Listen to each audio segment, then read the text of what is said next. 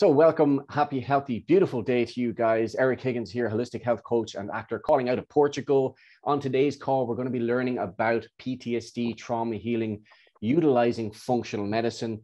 So this is a big struggle for, well, I would say quite a lot of people, and more certainly as of late over the last couple of years, the amount of global stress that's been going on in the world. And people do need to heal from this stress. We need to find ways to bring our best self to the table and really deal with this trauma that's almost like a weight around our shoulders. If we're dealing with this in a not so healthy way, it's going to hold us back and draw on our life energy. So we want to make sure we protect our life energy, we lean into that darkness, to what's there, and allow ourselves to embrace that change. So my personal goal is to impact the lives of 100,000 people in the next 2 years.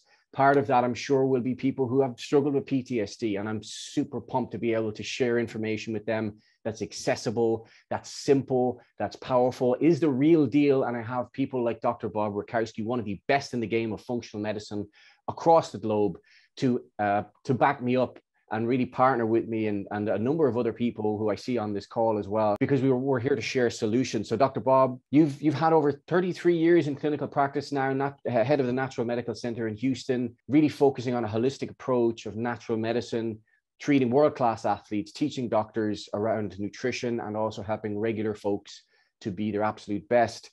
So what is PTSD, Dr. Bob, and what are some of the signs that people may not be actually dealing with this condition and it's unresolved for a period of time? Let's just firstly go with the idea of stress. We talked about stress last week, and we know that stress is a circumstance that triggers a fight or flight response in the body, and everything that is not life critical is going to shut down. And so when you start looking at that, brand new data, and I pulled up a very extensive article on PTSD because it's being studied more and more and more and more and more.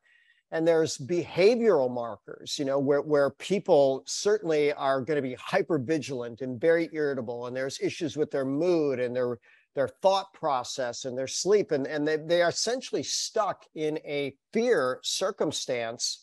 And you start looking at hormones, cortisol elevates. Then we've got other things like serotonin and dopamine, which are going to decline. The stress hormones, acute stress hormones, adrenaline, noradrenaline increase. And ultimately, people burn out, and the immune system becomes suppressed. And they're beginning to find out that there are certain genetic markers where people are more vulnerable to having a post-traumatic stress disorder. But ultimately, there are proposed solutions, and I know at some point you're going to ask me about the medical solutions. Medicine hasn't done very well with this at all, and that's where maybe the conversation about functional medicine will come in. But the good news is this is not something that is said to be all in your head. It absolutely is not. Even though the stress response is going to be perception of what you process through your mind, it's a whole body phenomena, and people that have serious issues with it, their entire life, their entire wellness is disrupted. Well, actually, when you mentioned that, you brought that up about the medical model, Dr. Bob, what is their answer to this? Is it purely a psychological approach with medications? For the most part, they realize that, okay, something absolutely happened, and they have a few things that they do, but it's predominantly counseling where they revisit, the trauma again and again and again. And there's plenty of people that say that might not be a really good idea. And then generally speaking, they're talking about medication and counseling. Those are the things that go with it. But, one thing I found that's even, John Hopkins says is effective is something called eye movement desensitization and reprocessing. So at least that's something that's going to use physiology to try to train it. But typically antidepressants, anti-anxiety medications, and then things that they use to actually create amnesia during sleep, because these people tend to have nightmares. So, can medication be valuable? Sure. But remember the guideline for medication, lowest dose, shortest duration. And that doesn't seem to be the way that medicine's practiced. I have people that they were diagnosed with PTSD and they're still taking brain drugs a decade later. And, was it necessary maybe to help them get out of an initial real bad state? Maybe. But a decade later, okay, we probably should have found something in that last decade that would have moved the person forward. Yeah, I had just when you mentioned that, it gave me, I had a flashback of a close friend that had a lot of challenges with that when he was growing up, and he was recently being given multiple medications, and they were pretty strong, and the behavioral changes I witnessed were quite alarming and really upsetting to kind of see someone go through that and not have the holistic support, but also for myself, not knowing how to deal with something like that level of hurt. I think in a way it made me much more curious about how do I help people find a way in to heal. And I was at the time, I think I was way above my pay grade, so to speak, but I just didn't know how to deal with that. But I could just see how destructive this other thing was, to see a person who was completely removed from themselves. And it was like just seeing almost like a car crash in slow motion. You couldn't grab the other person. You just didn't know how to do it, like a bad dream.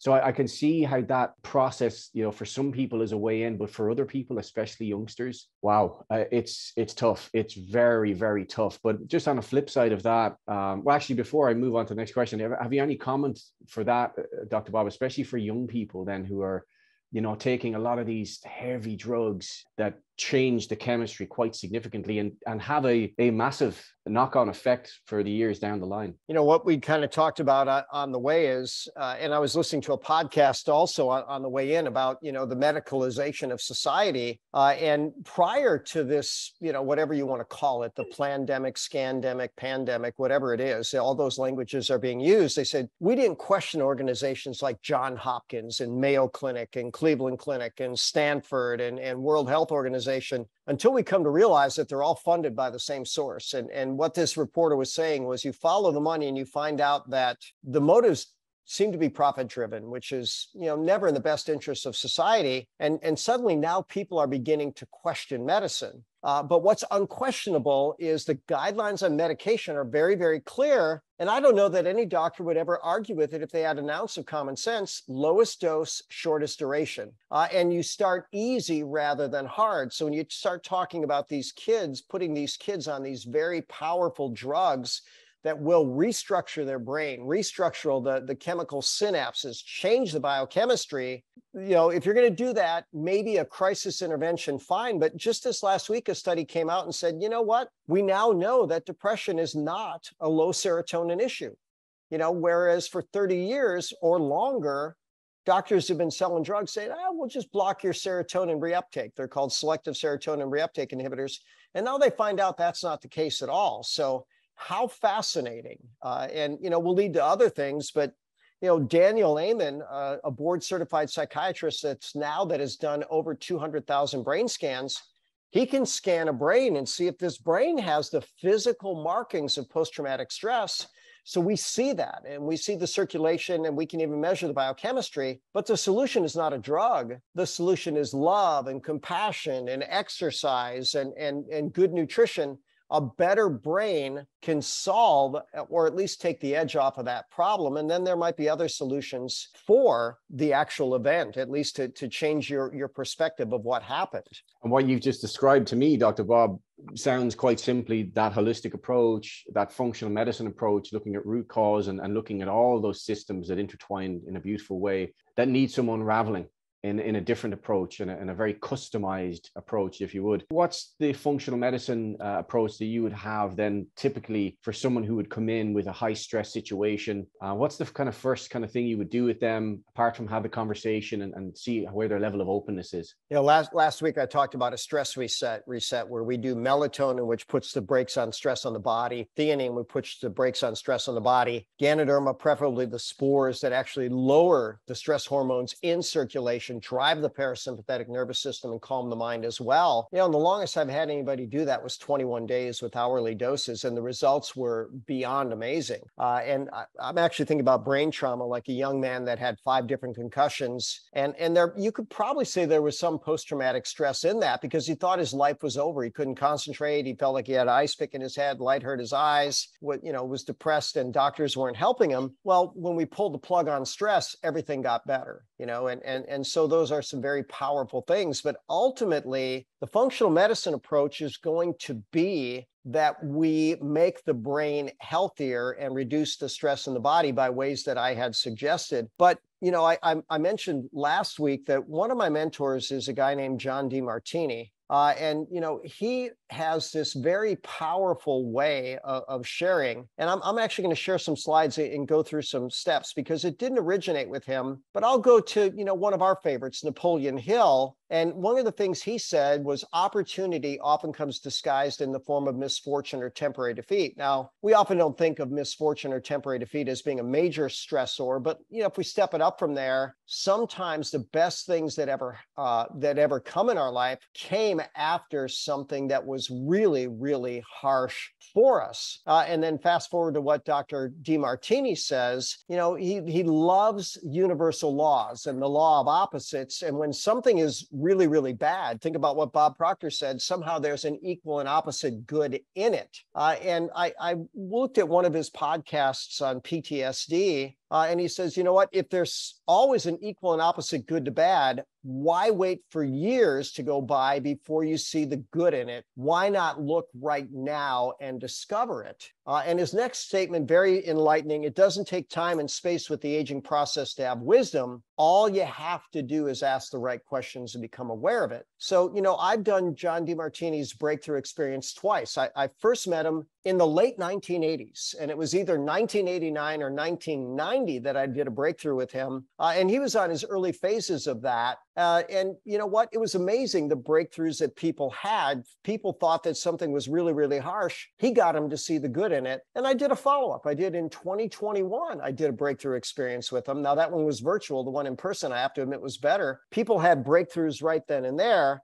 I feel blessed that I've never been through an absolutely horrific trauma where I'd have post-traumatic stress. But he would tell, and this is harsh topic for adult only, but a woman who was, kidnapped and gang raped by a motorcycle gang for 3 days. And in his breakthrough session, he was able to get her past the post-traumatic stress of that ordeal. And believe it or not, he asked her, okay, universal laws, there had to be some good in it. What good was there? And she said, well, I'm a lot more protective of my daughters. Okay, that's a good start, right? And then they started edging away from there. And ultimately, he got her to see, by the way, how did that happen? How were you negligent? How were you careless? How did you put yourself in that circumstance? What did you learn? How will you never do that again? How will you protect your loved ones? And you know what? We can't do it justice in a couple-minute exchange. But him telling that story and then me seeing other people that were certainly through harsher things and getting on the backside of it, this is something that I can wholeheartedly and highly recommend. What does this breakthrough cost? I think it was like $1,500, and it's 2 full days, and it's 2 16-hour days. He's not playing around. We're talking long days, and he's committed enough to go through it. And why he's committed to whoever takes his course, they're going to have their breakthrough, and he's got a good track record of that. So I would recommend that. drdemartini.com, or just Google DeMartini breakthrough, and people that are really struggling, I'd recommend it. Wow, 16 hours. That is hardcore right there. My goodness. But like you said, once you're invested in something, it's like anything. The experience has to be intense enough to leave that mark. Otherwise, it's just a bit on the surface, So obviously, if you're thrown in to that level of environment, it's going to leave that positive impact. When it comes to nutrition, then, Dr. Bob, for hydration and exercise, how connected and important are those 3 elements to allow the body to really excel and heal? Well, when we start talking about brain health, those are absolutely indisputable. And then, so, really good question, whoever asked that, wherever that came from, and it might have come from you, but it's brilliant. So I went to PubMed and I said, okay, what does PubMed actually show? And here's what they show. Exercise absolutely proven as something that reduces the effects of PTSD. And even though they didn't study dietary intervention, what they did find is that the worse the individual's diet, the worse the PTSD. So we could find out that there was a correlation there. And then when we start throwing into hydration, the brain is the most hydrated organ in the body. And so if your hydration starts to slip at all, the first thing that actually slips is cognition. And even 1% dehydration starts to have a negative impact on brain function. So you look at those big three, and they're going to be absolutely huge. And then we throw in all seven, the magnificent seven: eat right, drink right, think right, move right, sleep right, poop right, talk right.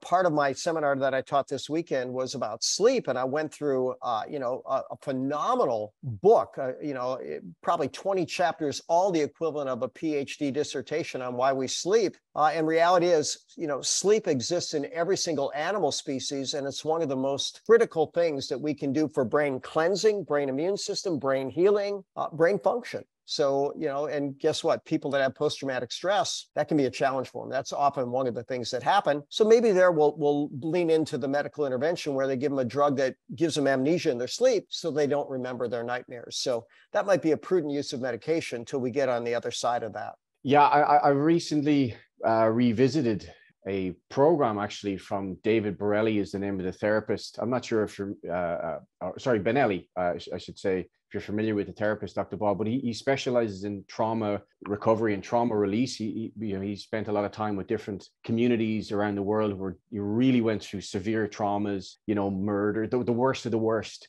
And actually, as a community base, would go in and actually work with people on psoas release techniques, which fascinated me because I was completely ignorant to the fact of how we store trauma in the psoas muscle, and that the body actually changes. We change psychologically, the brain chemistry changes, our physiological body changes as well, and it's stored. This is stored in the physical animal. And I know with your expertise in kinesiology as well, Dr. Bob, you always look at different mapping and the connections between the systems of the body. Can you just explain to people what the significance is of the psoas muscle when it comes to trauma? And does kinesiology do anything kind of in that line to release the psoas muscle as well? Well, when someone's trained properly, the answer is yes. So when you think of what is the universal response to trauma, it's the fetal position. I when I would teach stress full day seminars, I'd show a picture of a baseball game where a bat broke and it was flying into the crowd, and they were all like this, which is automatic. But when you start going into that fetal position, one of the most powerful muscles that engaged is that powerful hip flexor, the psoas.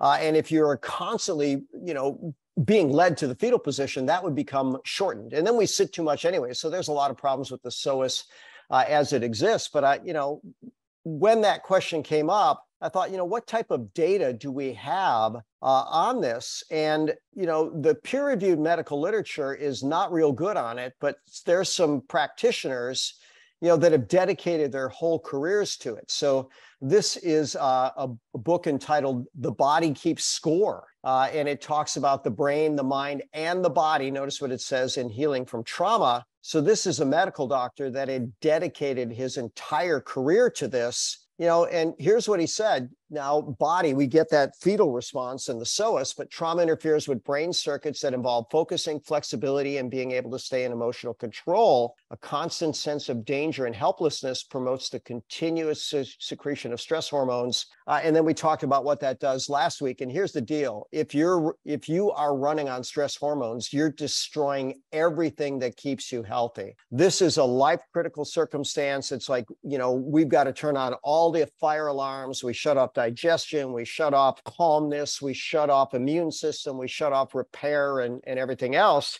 And people that are stuck in PTSD, that's the mode they're stuck in. So it's a pretty tough circumstance.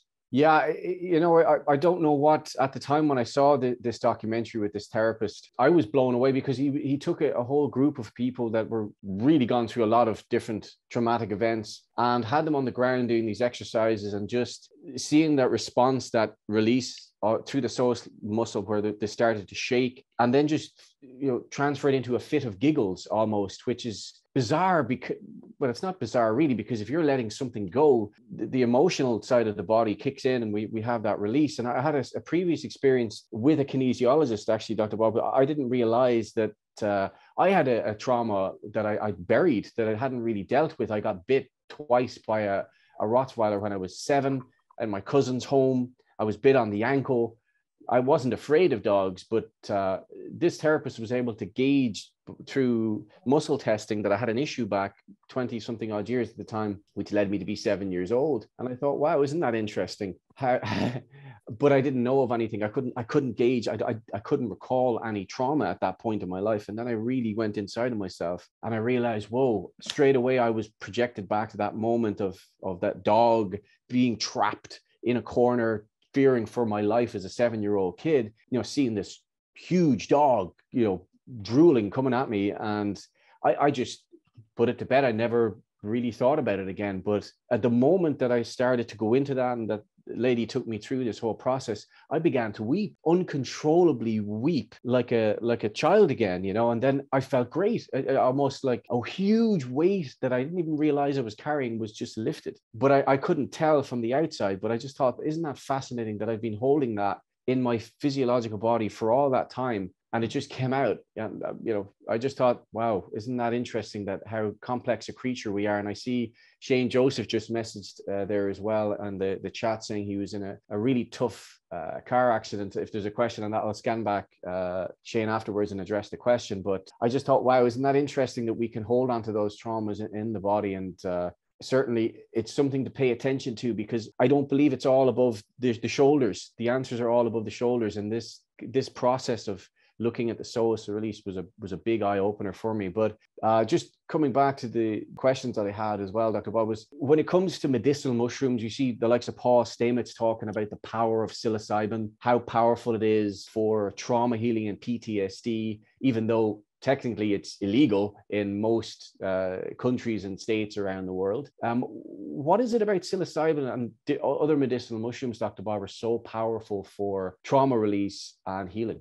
Well, psilocybin seems to be the king there. And there's a lot of research money going into it. And you can go to PubMed and you can find a whole bunch on it, which is so interesting. So again, we have this whole idea of God's pharmacy versus man's pharmacy, if we can use those terms. And here's what I think. I think God's pharmacy is absolutely superior. And so, you start going back all of these many thousands of years, and cultures consistently celebrated ways to alter their consciousness where they felt that they could tap into more. And there's something about psilocybin that is very specific to PTSD, but what is the dose that's working? They actually call it microdosing that works really well. So Paul Stamets has talked about that. Michael Pollan has talked about that.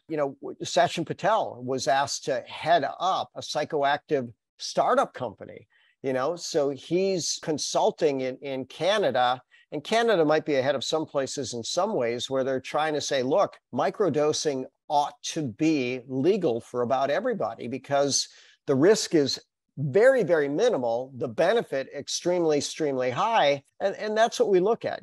There's probably less dose to microdosing something like psilocybin than, believe it or not, even taking aspirin.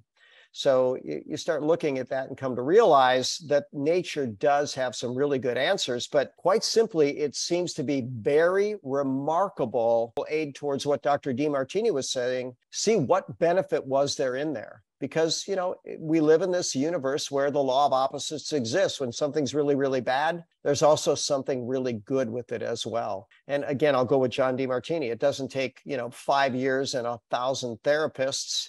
It takes asking the right questions. And again, he seems to be a pro at that. What is the good in this?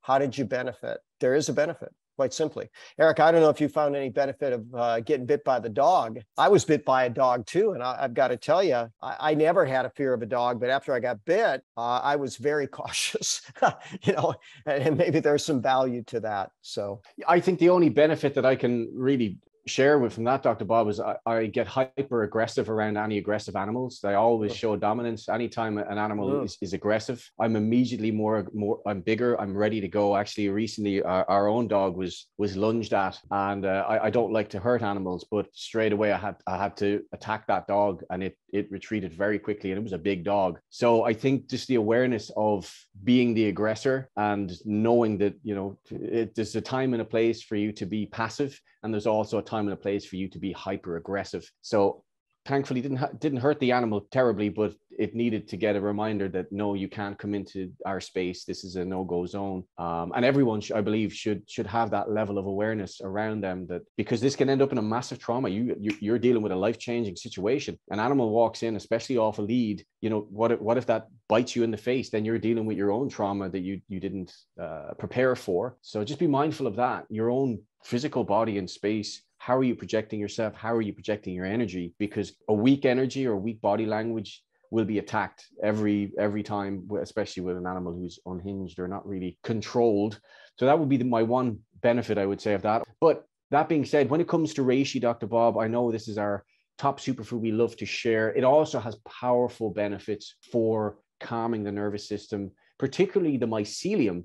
Can you just share some of the data on that, Dr. Bob? Why is reishi so powerful for calming the brain chemistry and allowing people to really deal with traumas as well? So one of its nicknames is the herb of spiritual potency. And so when you create so much calm in the mind, especially by facilitating GABA, and it does more than that, it improves brain circulation, really good at controlling inflammatory process, buffering the body, stress hormones, et cetera. Those are the primary mechanisms by which people take it. And, you know, often they'll say, you know, I've got a level of mental clarity. That's probably the number one thing I see. But, you know, I recall a young girl in Mexico, when I say young, 15 years old, her grandmother had just died. And, you know, very traumatic, very, very close to grandmother. And she enjoyed the hot chocolate. And, you know, she was having one morning her second hot chocolate, and she just started laughing. And her mother looked at her and said, "What are you laughing about?" She says, "I'm just so happy. I don't know. I'm just so happy." And how odd that would happen after grandma passed, but how beautiful that it's known to enhance those happy chemicals like serotonin and dopamine and the calming things like GABA. And so, and even acetylcholine for memory. So, you know, there's so many good things about it. We could probably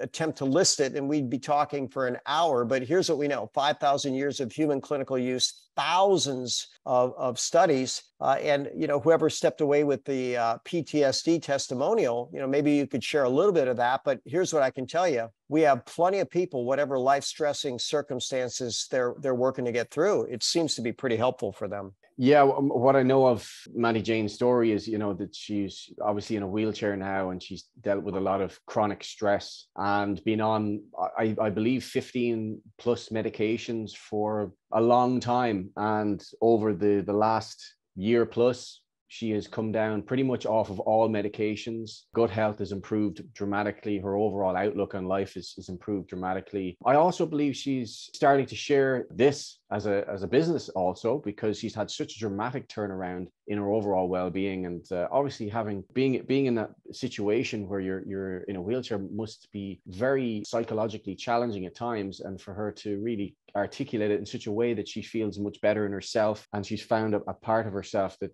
she feels was kind of lost. So I thought that was beautiful to hear that. So I might actually get Mandy Jane on a call one day alive and actually get her to share that full testimony. But it's just lovely to hear those kind of testimonies coming through. But not all reishi or not all medicinal mushrooms or not anything really is made equal in this life, because it's the environment it's grown, it's the quality testing, it's the purity, but also the delivery system. Now we've partnerships with Organo, full disclosure on that we are brand ambassadors for Organo reishi infused products, because they are, we believe, to be the best quality and taste that is possibly out there. But also the delivery system is so clever of coffee and tea, so the health is in the habit.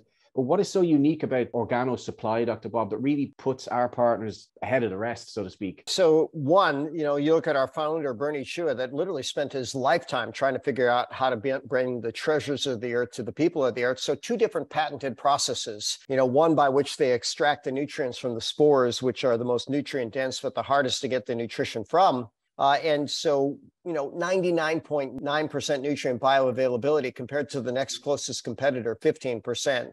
And then if you're even looking at the mycelium or the Ganoderma lucidum, what they have is a patented process by which they alkalize the coffee, which is going to optimize the effectiveness of what's delivered there. And, when you talk about it being the best, listen, I've had plenty of people that said, look, there's people that claim to have a better product. I say, try them side by side, see what you see. And to the person, they all agree. You put them side by side and ours is clearly the best. And then the magic of the delivery system, when you do something consistently, you get that compound effect. In this part of the world, the average coffee drinker drinks 3.3 cups a day. If we go to Finland, it's 9 cups a day. Those better choices compound to make a massive difference in health and wellness and, even brain stress and brain recovery. Yeah, it's pretty sensational to realize that, this was harvested, this is grown for thousands of years in very specific growing temperatures, and the convenience of having this incredible superfood in a daily habit of coffee. It's like, I believe, the best health concept ever. I'm biased, but you put it to the test. Experience trumps knowledge, guys, if you're looking at this. So I just want to comment here, just have a comment in here from Shane Joseph I want to come back to here. Dr. Bobby, if you can make a comment on this would be great. And guys, if you do have questions on Zoom or on Instagram, just put them in the chat and I'll get to them. But Shane has just mentioned, I've had a traumatic brain injury just over 2 years ago when I was hit by a car. Afterwards, I had terrible memory, sensitivity to light, constant headaches. Fortunately, given time, all that improved. Currently, though, I have a lot of stress from different places and all those symptoms have come back in force. I also have a lot of nightmares for over 2 years, and after they went away with therapy, but now have come back, even though my current stress hasn't anything to do with the initial accident. The nightmares helped me remember the accident, which in the long run was actually beneficial for recovery. So, what advice would you give to Shane Joseph in that situation, Dr. Bob? Obviously, there's something there that's not fully conquered. Well, everything matters, so when you've had a traumatic brain injury, you have to have recovery. And, I showed a video of a gentleman named Michael Morris that his brain injury was so bad, they called his kids into the intensive care unit and said, say goodbye to your dad. He's not going to live through the night. And then on the video, he says, 23 days later, I felt good enough to jog home from the hospital. And then they said, okay, you're never going to get the cognition back. But, by the end of the year, he won an award from a major bank as a banker. So his cognition came back beautifully. And when there's that brain trauma, there are problems. And so one of the things about the Ganoderma lucidum, it has what are known as proteolytic enzymes that are known to dissolve scar tissue like amyloid plaque. And the nice thing about Michael Morris, the guy I'm giving the testimonial on now, he was taking reishi and drinking reishi coffee, et cetera, at the time of his injury. So he had that on board to start that process, but better late than never. So I would do that consistently. And then on our Instagram, I see that Camilla Heiler, one of our amazing partners in Sweden, she's actually created a stress reset drop where she combines the melatonin, theanine, and some other adaptogens. And, we don't really sell anything here, but you want to check out Dream Coast, one word, dream and then coast, like, whatever coast you're talking about where land meets water, .se. You'll see that she's got these phenomenal drops, and I'll give her a big shout out. I've taught my stress reset around the world for 15 years to some of the top nutrition companies. Nobody found a way to blend this together, but she did that. And then the Ganoderma spores would be separate. So, whoever referred you to this, and it might be Eric Higgins, go back and say, hey, I want to get some of those spores too. The longest I ever put anybody on a stress reset was 21 days, taking things every waking hour. But this was, again, multiple traumatic head injury that literally resolved. I asked him, 0, no change, 100, perfect, ideal. How much better are you? 100% at 21 days. So we'd love to see you get there too. Now, some of the other components of PTSD, again, I will highly recommend Dr. John DeMartini's Breakthrough Experience. He's going to ask you some tough questions, and he's going to ask you to go soul searching. And, most people that have had a serious trauma, it's not an easy exercise to go through, but to the person, they report that it's worthwhile. Excellent. I will check out that Dream Coast as well. Camilla, are we interested actually in that if you ship to other parts of Europe? As I know, certain components of it aren't over the counter. But I see a question here on Zoom from John. Hi, Dr. Bob. Can I ask what product of OG is good for a diabetic customer? Yeah, and so really any of them. So what's your choice? I would tend to stay away from sugar, even though reishi is profoundly sugar friendly. You know, my diabetics, even insulin dependent diabetics, they ask, can I drink the mocha? I say, I don't know, let's ask your body. And the way we ask the body is we get a sugar baseline, and then we have them drink the mocha, and 45 minutes later, we test their sugar, and it's amazing. So even our mocha raises the blood sugar about the level of broccoli and chicken, which is a very sugar-friendly meal. And then it's got at least half a dozen different anti-diabetic benefits. So whatever you'll do consistently is going to be best. But again, you know, we start looking at the global impact of a stress reset. And since stress is our topic, you know, it's my go-to when it doesn't matter really what case I'm working on. Someone says, I'm elite and I want to get more elite. What do? Stress reset. I'm sick. I don't want to be sick anymore. What do? Stress reset. We might add a few other things in too. So those are really, really powerful. But all of the OG products are supremely good for blood sugar regulation and diabetes. Excellent. I see another question here as well, Dr. Bob. When a person is always feeling stressed because of a hectic and busy life, is this related to PTSD? Or what would your advice be, and what nutrition would you recommend? Thanks, from Molly. Well, hectic and busy it doesn't necessarily qualify as a trauma. You know, I mean, so it has to be one of those really vivid, life-altering things that you either experience, witness, or, you know, one of the things they found out is we had a terrorist attack at a Boston Marathon. There was a bomb that went off, and, you know, several people were killed and more injured. But the constant negative news here at CNN, people that watched 6 or more hours of CNN about the coverage of the Boston Marathon bombing had more post-traumatic stress disorder, more severe and longer lasting and more intense than people that were actually at the event. So if you think about it, if there's a trauma, it happens. And a bomb, how long is that over? We're talking microseconds. But to relive that for 6 hours on CNN and really get into depth of, you know, people that are suffering and struggling because of it, you know, just say no to news. You know, it's not good news, it's bad news. If it bleeds, it leads. And so we want to get away from that mindset. And again, I think over these last couple of years, people are waking up and saying, what's the purpose of the news? Oh, to hijack my brain with very disturbing information so they get my attention. Because let's face it, we're all on guard for what will hurt us. So we're attracted to, you know, things that are dangerous, at least to be aware of it. And that's how news calls us in. And as one of my mentors said, if you look at all the good in the world compared to all the bad is just a blip on the screen. And there is so much good. And what we need to do is magnify that and optimize it in all of our lives. And I think our world will be better for it. So guys, we're just coming to the end of the call. Really great topic. I think a necessary topic as well.